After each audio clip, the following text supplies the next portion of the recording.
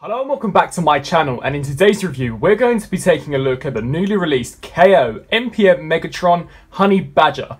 Now if you are in the market for picking this figure up, then I definitely recommend that you should check out Showc's store, and for that there will be links down in the description box below. Back now to the review, and here we have the Honey Badger aka MPM Megatron in his jet mode. Now the reasoning behind why I've decided to start off with this figure in his jet mode is purely for the fact that with the original MPM Megatron review, I did in fact start off with him in his robot mode. Now one thing you're probably going to notice straight off the bat is that this figure is completely repainted and is completely done in a metallic dark grey silver, which was something that the original MPM Megatron completely lacked. I've got to say that I'm definitely a fan of this brand new colour scheme, and it definitely helps to make this figure look a lot more realistic than what we originally got from Hasbro and Takara. As you can see, he's been given this excellent metallic paint job throughout the entire figure, and for the most part this figure is comprised of the exact same pieces that the original MPM Megatron was. Only difference really, other than the paint scheme, is the fact that he does come with an additional accessory, and the fact that he does in fact have die-cast pieces relocated in different positions from the original MPM Megatron. Actually taking a look at some detailing, as you can see here, this is obviously supposed to be where the head transforms into the main nose cone, and there is some really nice looking paint apps on this as well, even on the arms. These pieces here are actually die-cast, which was something which wasn't apparent on the original MPM Megatron figure. And turning around now to a kind of landscape perspective, here you can really see the nice subtle gold highlights really nicely contrasting with the dark metallic paint, and in hand it really does look as if though this figure is completely made up die-cast. It is quite a lot lighter than the original MPM Megatron, but this figure is in fact a fraction of the price that the original official MPM Megatron was, so that is to be expected, and I still think that it definitely retains the same level of awesomeness that that original MPM Megatron was able to give off upon first glance. So a really very nicely looking jet mode. There really isn't much else to say about this jet mode, as I have gone into very in-depth detail on the official MPM Megatron. This is exactly the same, just with a completely brand new, more superior in my opinion colour scheme, and I really do think that with this colour scheme it does look as if though it is a custom figure, but of course it is not. I think that the company who made this, I do believe perhaps their name is Honey Badger, have done an exceptional job. Now I won't be showcasing the transformation, as once again I did showcase that in my MPM Megatron review. So let's get this bad boy from his jet mode into his robot mode.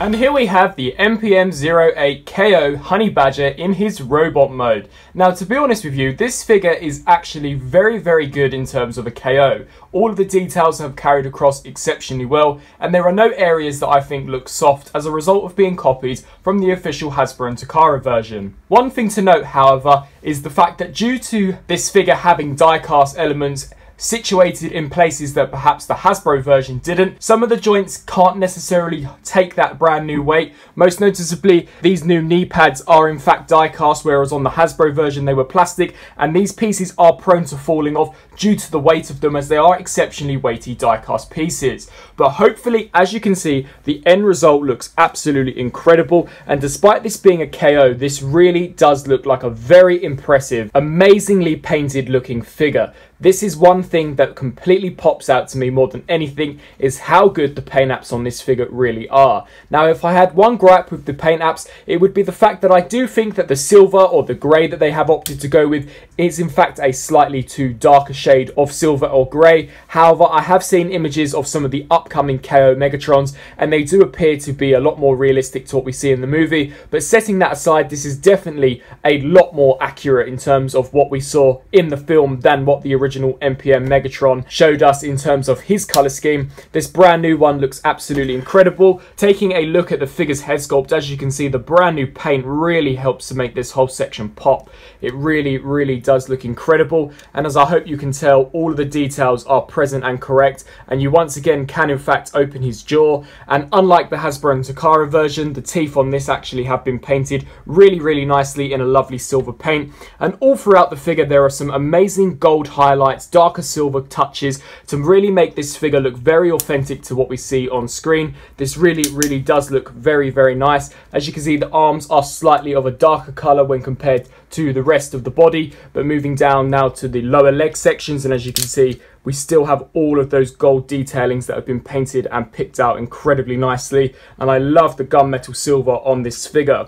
Now, showcasing some of where the die-cast elements are shown on the robot mode, these pieces here are brand new and are die-cast. They are very weighty and are very durable. I'm not entirely sure why they opted to put die-cast here instead of putting it in the chest, but it is still a nice added touch nevertheless. And he does, as mentioned before, have die cast in these knee pads. However, unlike the official MPM, there are no die casts in the feet whatsoever. Now, something else to note about this figure that the original MPM Megatron was actually flawed on is the fact that this figure has no loose joints whatsoever. As you can see, the legs are very sturdy and stable, and all of the ratchet joints feel incredibly well on this figure. I really don't feel as if though any of them are going to break whatsoever, which was definitely the vibe I got from the MPM Megatron. I did in fact actually have one of my MPM Megatron's ratchets bust in the leg, which resulted in me actually having to take that figure apart in order to restore what I could of the ratchet joint. But there are no problems like this on this figure whatsoever, which from a KO figure and a considerably cheaper figure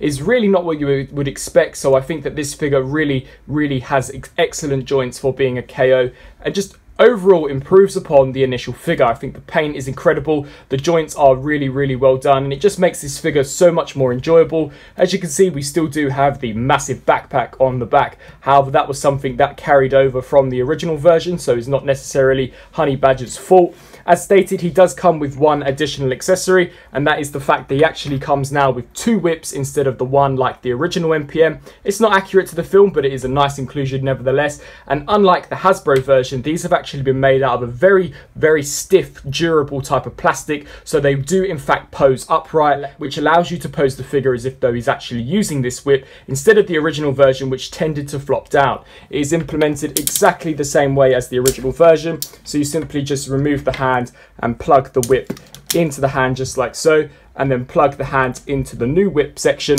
and there you have the whip incorporated onto the figure. And as you can see, it's not drooping down whatsoever and definitely holds its place, which as stated was a flaw on the original MPM Megatron. This Megatron figure also includes his cannon that the original MPM came with. As you can see, it's been painted so much better than the official version and does in fact open up much like the official version. It is locked in a lot tighter than the original, so you can extend it for when he blasts Optimus, and there is an amazing electric blue colour scheme painted throughout, which really makes this cannon look as if though it is discharging firepower, and once again you can incorporate it onto the figure much like the official version. Another thing to note is that this figure also does in fact have the Allspark. In order to get to it is exactly the same, so you can pop this chest piece out and see the Allspark embedded within Megatron's chest. They have scrapped that transparent red piece of plastic which was situated on the original version. However, I actually did quite like that transparent red piece of plastic, but nevertheless they have replaced it with a lot more of a darker grey, kind of to make Megatron look as if though he isn't damaged all the time.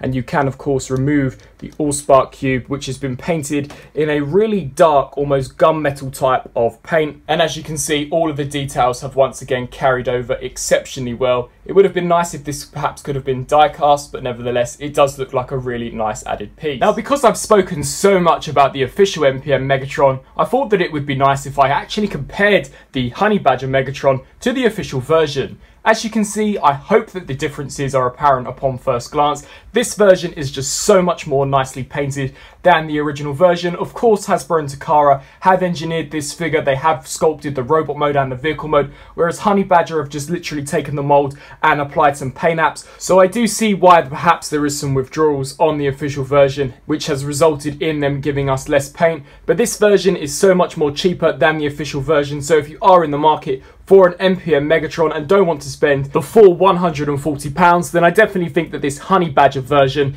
is a lot more bang for your buck. The overall appearance of the figure looks so much more visually appealing than the official version. The joints are a lot more tighter and are a lot more well engineered. They do appear to have been made out of a lot firmer plastic than this version. As just comparing, this Megatron does have exceptionally loose legs. As you can see, this one is really very loose, which for a £140 figure really shouldn't be something that is apparent.